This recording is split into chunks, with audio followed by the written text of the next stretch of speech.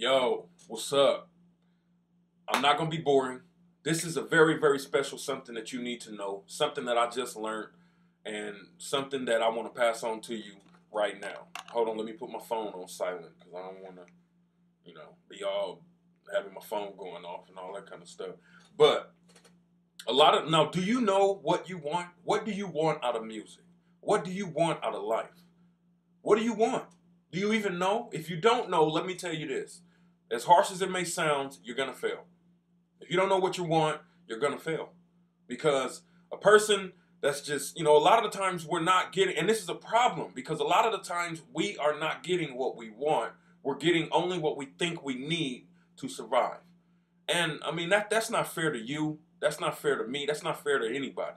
You need to be getting exactly what you want. But do you know what you want? If you ask some people what do they want, we all want vague things. I want a big house. I want $1 million. I want, I want beautiful women. I want this. I want that. I want this. But do you really, really know what you want? So I'm not just gonna sit and just fill your head full of, a bunch of useless information. I mean, none of this information is useless.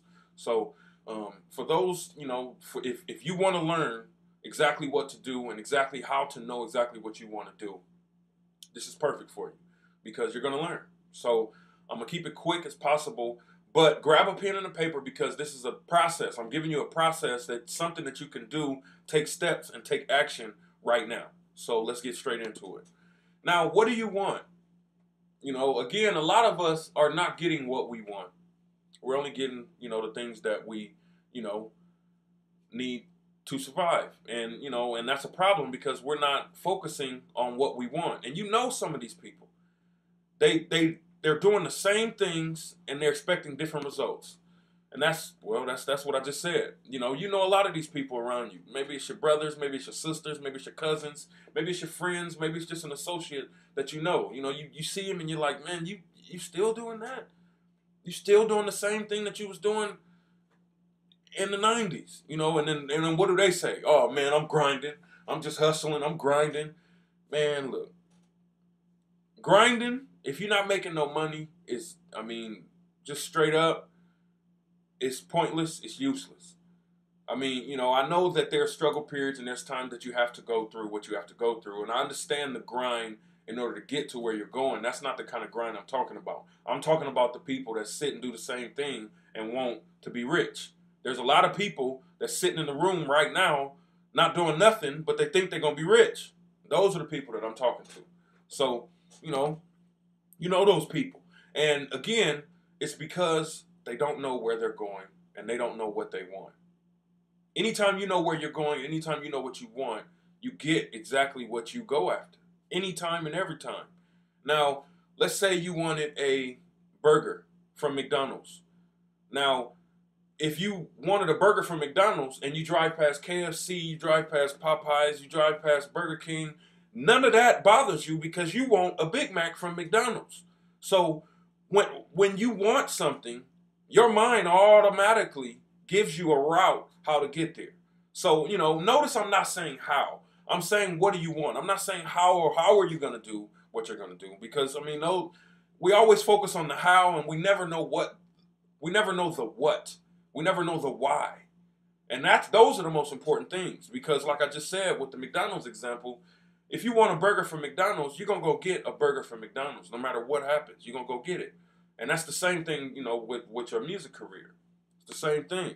So most of the time you are not getting what you want. You are getting what you think you need to survive. And that's true. I just said that. And this is a problem because, we are not getting what we want because we are not focused on what we want. A lot of people don't know what they want out of music, out of life, out of relationships. And this applies to every area of your life. But I'm talking about solely music. What do you want out of music right now? So, where am I going? And how will I know when I get there? That's a big question. Where am I? Wow, I was tripping. I don't know what I was reading just now. But where am I going and how will I know when I get there? That's two questions. Where are you going? That's first. You have to know where you're going, and how will you know when you get there? Because it's a possibility that you might get there and you pass it right up because you don't know that that's what you want. So, I mean, these are serious, serious principles, and this is something that you have to know in order to get further in life, in music, in your career, in whatever area of your life. This applies to every area of our life, because what's holding us back is the things that we don't want. Now, you know what you don't want. You know exactly what you don't want. And usually the things that you don't want is what's holding you back. Like relationships, for instance, somebody could want to, somebody could say, well, I don't want to be with someone that has me feeling tied down. And so instead of going after someone that doesn't make them feel tied down, they say, well, nah, you don't even pursue it. Forget it. I'm not going to get in a relationship because, the fear of running into somebody that's going to have me feeling tied down. Now, basically, that's what happens because, when we don't know what we want, or we know what we don't want, the fear of what we don't want holds us back every time. So, hopefully that makes sense, because I know I can just ramble on. But so here's the process. I want you to draw. Hopefully right now you have that pen and that paper. Draw a vertical line and then a horizontal line. So it should look like a T, like a lowercase t. So I'm going to give you a second to do that. And if you don't have pen and paper, go and get a pen and paper, man. This is going to help you out. This is going to be big for you. So go and get a pen and paper. Again, draw a vertical line and then a horizontal line, and it should look like a T. Now, on the left side, at the top corner, I want you to write what I like about the music industry. And, I'm going to share some of the things that I wrote down, as well, so you can kind of get an idea. Some of the things that I like about the music industry: I like selling beats. I like making beats. I like making money with my music. I like expressing my feelings through my music. I like making hits with artists.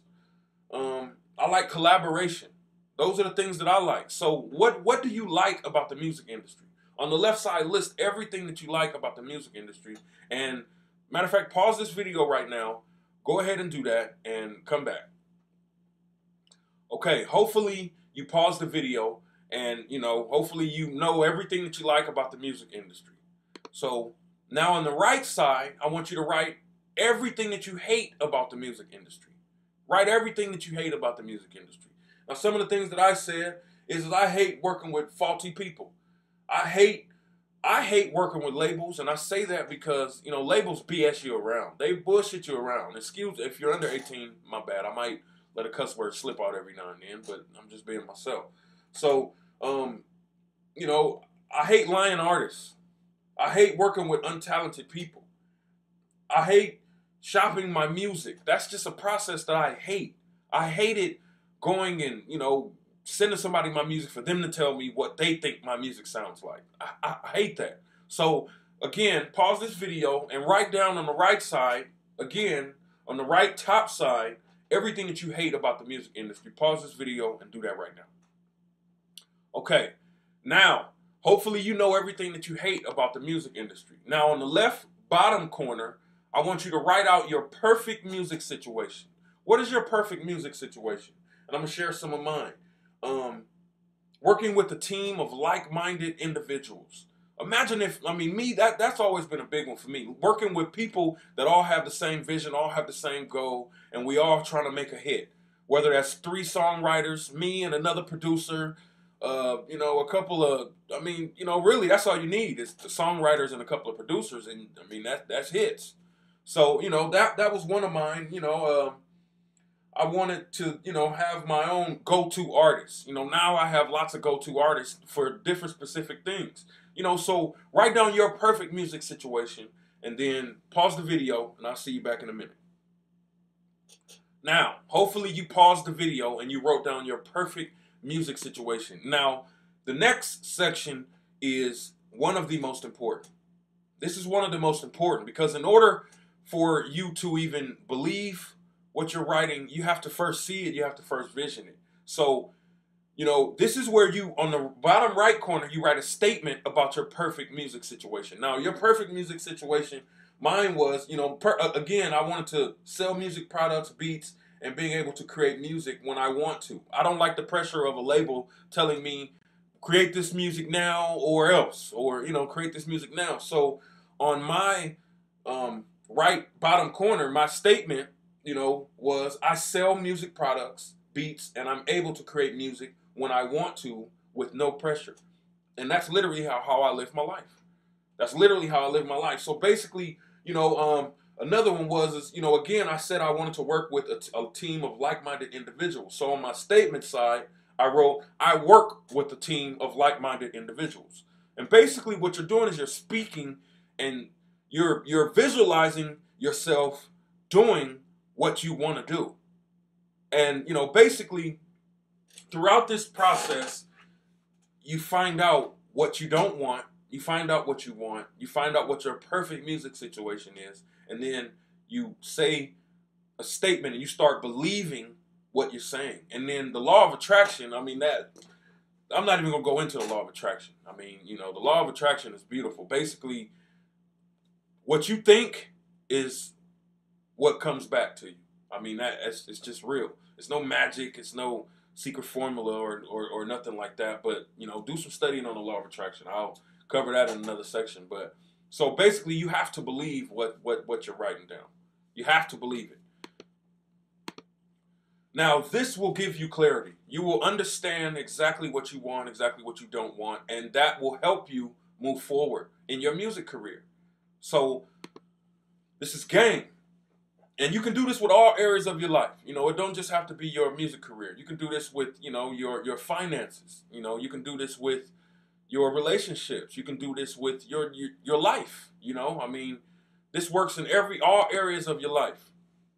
Now, what you don't like, you don't even have to think about that no more. Because now you know what you don't like, and you know not to even go in that area. Don't let the fears of what you don't like hold you back. Just don't do that, because that'll hold you back every time. And it's also, last but not least, a psychology secret. There's something powerful in writing things down. It gets programmed into your subconscious mind, and you start attracting these things in your life because you believe it, and you become committed to what you write down. Now, that's a psychology secret. I've been studying a lot of psychology and, reading a lot of books on the subconscious mind. And, basically I'm not going to cover the subconscious mind, but, the conscious mind is basically what you see, what you feel, what you think. That's the conscious mind. Your subconscious mind is where all your real results come from. So, like me, I spend time feeding my subconscious mind nothing but positive stuff. So, I can reap and get nothing but positive energy back to me. If I fill my subconscious mind with a bunch of bull, then, I'm just going to think negative all the time. And that is one of the things that hold you back. So, again, hopefully you learned something from this lesson. Go after what you want. Don't let what you don't want limit you. I apologize for this going long, but when I first learned this, it was when it came to me and I understood it, it hit me and it changed my life. So that's what this is about. If it didn't change your life, then my bad. Your bad, because when you come back to it and you go over it the right way, it will change your life. So peace out. Again, this is Kev Beats, just giving you something that I learned, and hopefully you learn from it. If you don't have that banger, go get that banger right now. If you are not a part of the Kev Beats community, go sign up right now, and I'll give you 3 free beats right now.